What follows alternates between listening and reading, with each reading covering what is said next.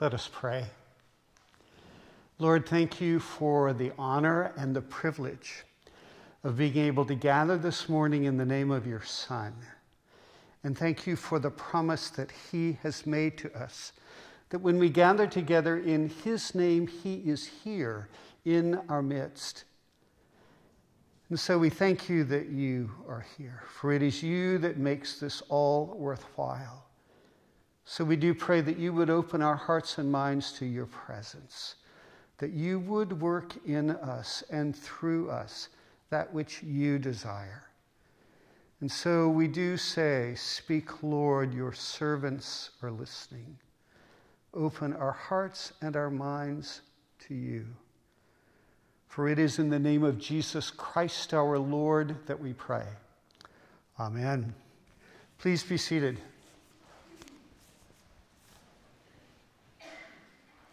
It is clear from the gospel reading that on a typical Sabbath at the synagogue in Capernaum, not much normally happened. People came, they were loyal, they were committed. They understood that Shabbat services in the synagogue was an obligation that they were more than happy to fulfill. It identified them as who they were, the people of Israel under the authority not of Rome, but under God.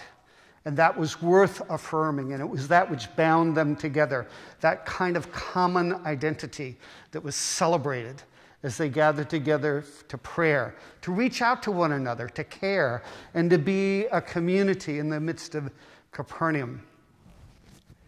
But it must have been, in some ways, relatively routine for people to be shocked by what Jesus came and brought them. The words are startling, their response. They were astounded, it says, at his teaching. Not just, oh, that's really interesting, but they were astounded at his teaching. And it wasn't just his content, although it was that. It was the way he spoke, or to probably be more accurate to the scripture, it was the Spirit that operated through him in such a way that when the words were spoken, it touched them deeply. It literally caused them to think or feel in a different kind of way. They were astonished not only by what it was that he had to say, but the impact that that had. Jesus came to declare, in fact, something new. He was inviting them into a different kind of relationship with God, as he himself was God incarnate.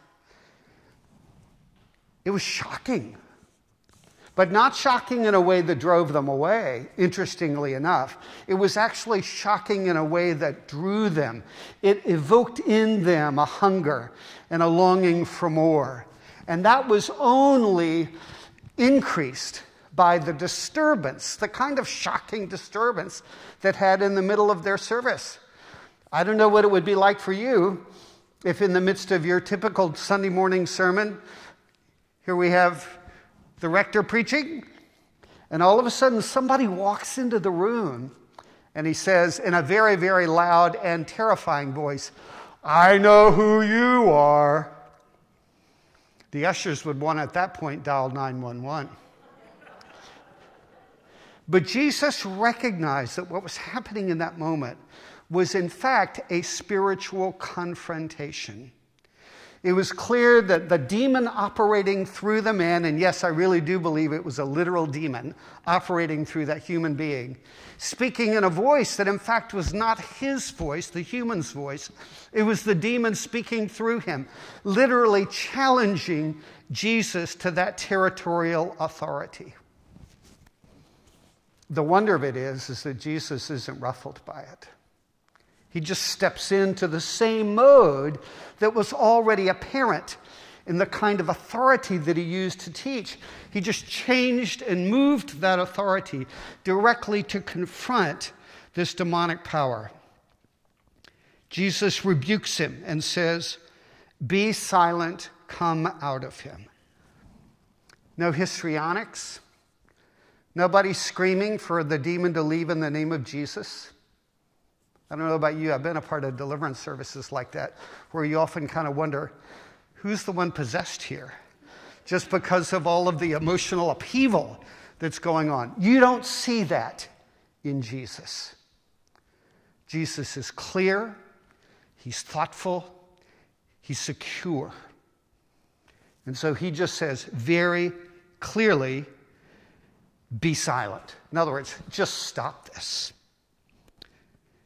and come out of him. And it said, the unclean spirit convulsing him, crying with a loud voice, came out of him. And everybody saw it happen. And that only added, for those who had gathered, a heightened sense of this extraordinary amazement. What is this? A new teaching with authority? In other words, there was a melding, you see, of what Jesus said and what Jesus demonstrated. They were of a piece. You have one of the lines in, not this gospel, but in the Gospel of John, where Jesus says to those who don't understand who he is, he says, if you won't believe me for my words, then believe me for my works' sake. In other words, one is meant to affirm the other. They are, in fact, both word and, in essence, sign, miracle, one message of who Jesus is and was in the story. The Son of God incarnate. You see, the demon was right. We know who you are, the Holy One of God, a phrase used specifically to speak of someone with messianic authority. But Jesus didn't want anything of a kind of Ringling Brothers, Barnum and Bailey exorcism show. He just wanted the demon gone so he could keep going. And that happened. Again, no thunder and lightning. Be quiet, come out. The demon leaves. Tries to keep the spotlight on himself as he causes the man to convulse and to cry out. One last breath before he finally makes his exit to have that impact no more. And so the spotlight stays on Jesus the whole time. And it was because of that poise, that authority, that kind of clarity, that kind of calm assurance, even in the midst of a demonic confrontation, as well as the clarity of his words, the content of what it was that Jesus preached, all melded together to cause people to go, in essence, we've never seen anything quite like this. And as it says, at once his fame began to spread throughout the surrounding region of Galilee. That means for you and me, in the midst of the upheaval that I'm experiencing, whether that be in my circumstances, whether that be by demonic power, I can trust the fact that when I take all of that to Jesus, even if I am deeply afraid and profoundly emotionally disturbed, I can go to him, and what Jesus is not going to do is play into my histrionics. Instead, what he does, because of who he is, Lord of Lords, he comes in and he speaks peace. He commands the evil to depart. He is the Holy One of God. There is no one higher, and there is no one mightier than him. He is the one in whom has been given all authority, both in heaven and on earth. There is a completion about who we see in Jesus that we see in no other human figure. So that no matter who I am or what it is that I'm enduring, even if I am the demon-possessed man coming into the room, all of that to God is the same. And the invitation that Jesus offers, even to the demon-possessed man, is the same. Come to me, all you who are weary and heavy laden, and I will give you rest. You see, that's what the possessed man experienced. The demon left. The fear was gone. Because what casts out fear, the scripture says? Not more histrionics, but perfect love. casts out fear. And that's in fact what Jesus imparted when he commanded the demon to leave. Perfect love. Because it is that love that only comes from God. That kind of love that is in fact the very nature of God himself, that brings peace, that calms the storm, that sets things right, that forgives the sins that are within us, the staggering things that we wish were never a part of who we are, and yet still are. I read something this week in Twitter, and it says, it's not that we're so much calmer. In fact, things are more difficult now than ever. It's still kind of a freak show inside of us. We just know how to manage it most of the time because we know how to be in control of ourselves. You see, Jesus is the one who can look past all of that outward appearance, see the freak show inside, and not be terrified by it, not be undone by it, not even particularly shocked. See, he is the one before whom all hearts are open, all desires known, no secrets are hid. He knows everything about who we are, including what I don't know about myself. And he is the one that when he speaks his words of authority, he's not speaking just to the facade. He's going to the very depths of the inner human being inside of us that more often than not is still filled with pain and uncertainty, fear, condemnation. Isolation has done some crazy things to us. But in some ways, a part of what it has done, it has caused the fault lines inside of us to come to the surface. And the wonder is that even if what emerges is the presence of demonic power, that is still not beyond the peace words of Jesus, the perfect love of Jesus, the power that he exhibits, and the great love that he has for us to extend the healing hand of his mercy and touch even the deepest places within our souls. You see, we prayed at the beginning of the service, hear the supplications of your people and grant in our time your peace. He is the one who, in fact, can impart that. And he is the only one who, in fact, can impart that.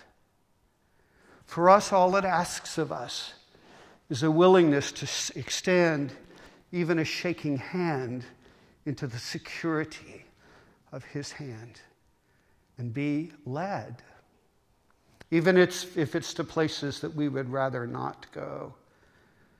Because very few of us, in fact, want to face all that is within us. We just rather live in a world that distracts us, so we don't so much notice what's there. But Jesus is relentless in his perfect love. If we call ourselves his sons and daughters, he will move heaven and earth to bring in us a kind of inner restoration that we could never, ever make for ourselves. He is the one who is not afraid, even though we might be, of the deepest parts of who we are. And he is the one who, even in the most incredible places of darkness, can walk in bringing the authority of his light and speak to the woundedness, to the fear in us and say, be quiet, peace, and even when necessary, come out. That is the one whom we worship. So I would invite you. In fact, it's more than an invitation. It's a plea that if there are things that have emerged inside of you, particularly over these last few months, that you know need attention, that you wish were not there, that you find ways to open your heart to him, to create some space in your life for silence, where you can say, Lord, show me, and allow him to show you. And for you to say, Lord, what would you have me do? And allow him to show you what he would have you do. Who would come into your life to guide you into a deeper place of light and grace? Who would be raised up to pray for you and to stand beside you in the midst of this difficulty? There is nothing stronger than the power of our Lord. That's what the message is. And so believe me, if we cry out to him, "Oh Lord, in our time, grant us your peace," the scripture says he is able to run to the cry of the oppressed. He will hear. And I'm here to tell you, he not only hears, he answers. I know. That's what I count on literally every single day of my life. If it were not for him, believe me, I'd have no business speaking up here. All of us are in the same boat. All of our righteousness is as filthy rags. All of us are in need of the tender forgiveness and healing mercy of God. It is the demonic power that says, oh, it's really only you. Nobody's as bad as you are. Well, sisters and brothers, welcome to this boat. We're in this one together. But we can be in this together because we know that the one who is the captain of this boat is the one who calms storms, rebukes demonic power, and invites us to know him and to trust him. Peter said one time to Jesus, "Lord, where else can we go? You have the words of eternal life." And because he does, we can be here. So come in. Let this Sunday not be like just a sort of normal Sunday, unless your normal Sunday is to open your heart deeply to the presence of God. As you enter into the prayers, as you receive the Eucharist, see what God might do, even as you say to him, "Lord, have mercy," for he does. Let us pray. Gracious God, I thank you.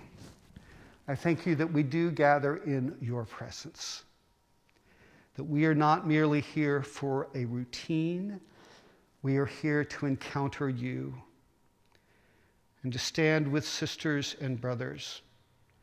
Lord, manifest who you are in our midst. Open our hearts to that which you desire to work in us, even if the thought of it causes us to be afraid. Move past our fears to your perfect love, that we might say again, "Speak, Lord, your servants are listening." For it is in the name of Jesus Christ our Lord that we pray. Amen.